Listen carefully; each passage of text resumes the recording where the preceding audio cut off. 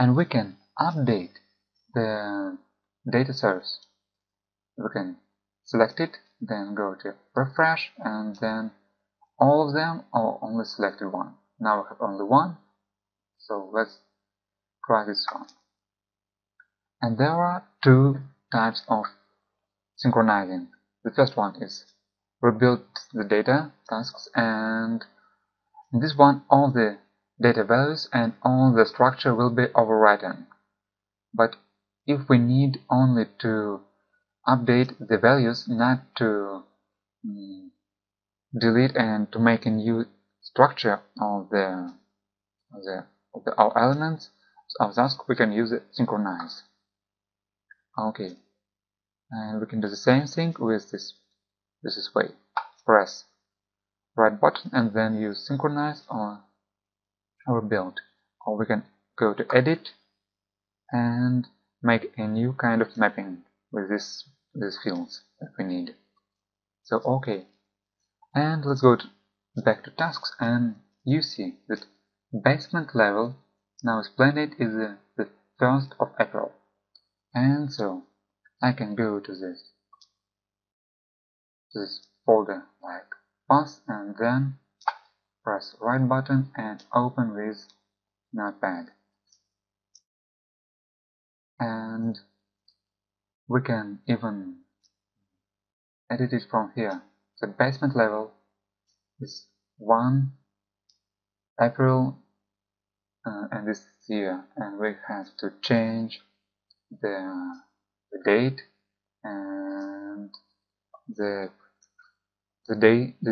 weekday, so it's in Russian 1. Okay, and now when we change the date, we have to change the weekday or it will not work. Then let's save it, and now let's synchronize it. Go to task source and synchronize it. Now it's okay, and go back to tasks, and as you can see, the basement level is the new date, the 2nd of April, and so even if we can update the data source and overwrite in this file in this area, in this folder, and then synchronize it, we will have the new date, new planned date here. It's the first thing. But in other hand, we can go to the actual, then choose it, then copy. In this file, we have not only planned date, but the actual start and actual end.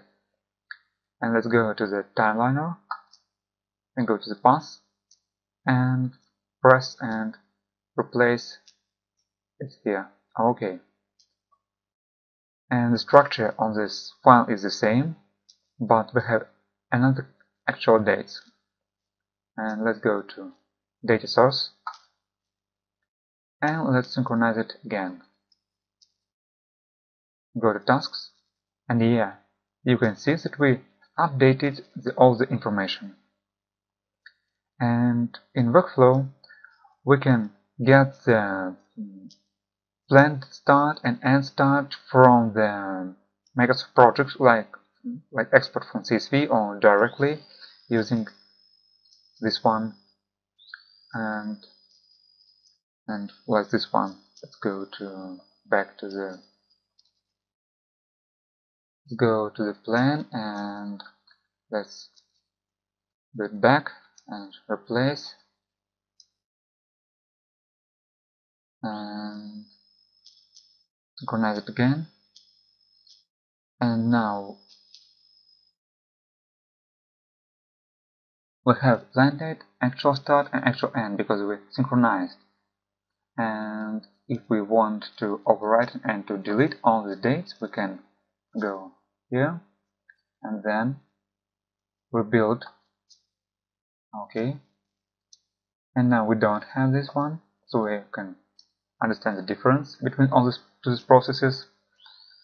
And so in real workflow, we can get these dates from the Microsoft project, then work with Autodesk Navisworks and making the actual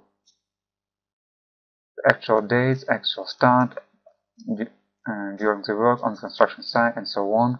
And then, if we want to back it to Microsoft Project, we can go here and we can export this shadow to the CSV file or to the Microsoft Project HTML and then open it in the entire application. So we can make some kind of changing of the information from one program to another one if we need.